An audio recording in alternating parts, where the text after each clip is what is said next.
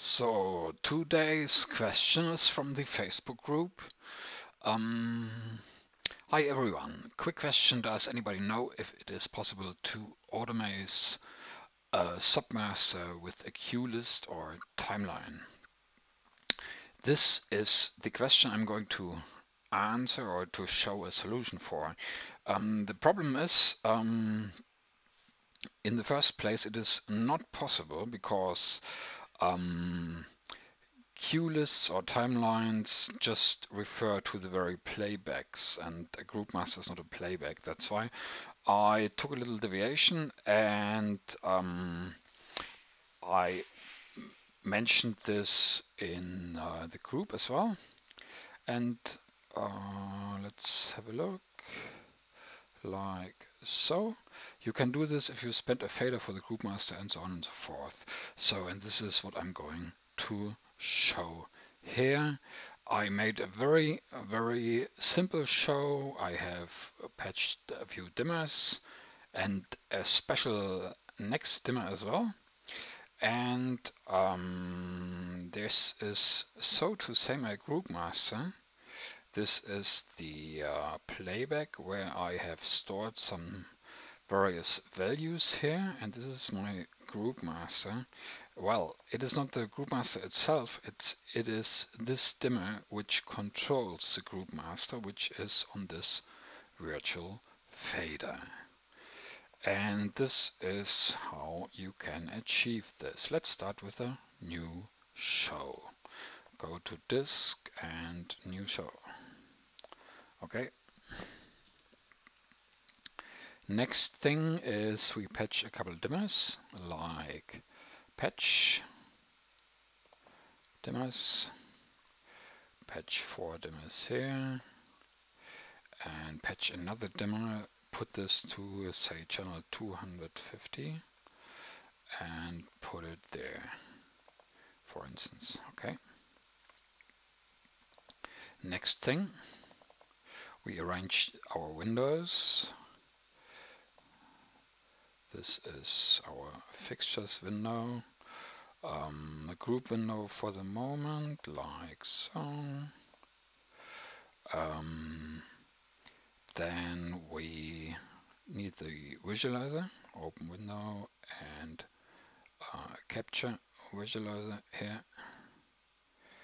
Okay, let's do something like 1 and 3 at 100, and 2 and 4 at something else, only that you can see how the group master works. So you have a nice picture there. Records onto a fader. This is our playback. This is, everything is standard. So if we bring up the fader like so, we have exactly what we have programmed there. Next thing is we need a group master. We can put it somewhere here. We could even put it on the virtual fader. So let's start with on the real playbacks. We move our 4 dimmers group, say there. Now we have our group master or scale master. Let's have a look. Perfect. Yeah. So this is our master, this is our playback. So of course if the playback is down, the group master does nothing, and only if the playback is up, you can change it with a group master. Okay, next thing, how to control this group master or scale master, because this doesn't go into cuelist or into the timeline thing. So we need another thing, which is this dimmer. Put this to 100% and record it onto another playback, like so. Clear. Then next thing, we go to system. First we need to go to the DMX settings because we need to enable SACN. You see that SACN is already enabled because I usually use it. If not, just put it there, universe 1 to line 1. Next thing, go to the little cog menu. Make sure that Wi-Fi is enabled, so the output via Wi-Fi, because usually this is disabled. Make sure this is enabled. Okay. Next thing is we go to triggers system. Next, triggers. And we can make this window smaller, like so that we see what's going on there. We add a new trigger mapping, 1, 2, 3. And now we add a new trigger. Add new trigger. Mapping. This is again the mapping. Sorry for that. 1, 2, 3. Okay. And now we add a trigger. What do we want to trigger? Usually I would use trigger tag item, but if I use this on Scalemaster, I have only action select, so I can't change the action, and I would need set level. So that's why if you want to trigger a Scalemaster, you need to put it on a fader, and then you can trigger the hardware fader. Of course, you have to select the fader like so. You read fader playbacks 5. Okay. And now we change trigger type to streaming ACN. Here we go.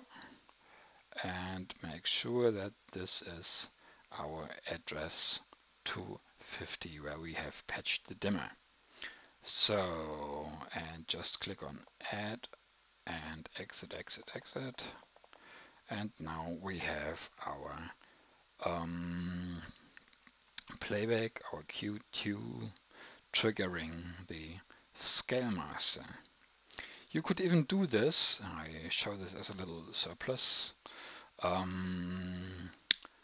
If you put the trigger, if you put the Scalemaster onto virtual fader, so we open the virtual faders window, change it a little bit like so, and change it again to be 15 faders, like so. Now we move our group there, like move this one there. Okay. Of course now our trigger doesn't work because this one triggers only this fader, and of course now this fader is not in use anymore. So we have to set up the trigger again. Go to System, Triggers. This one we can delete. Okay. And now we add a new trigger. Plus.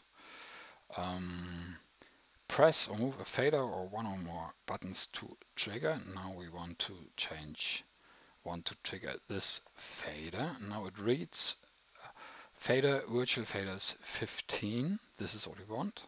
Okay. And now again, try this one. Okay.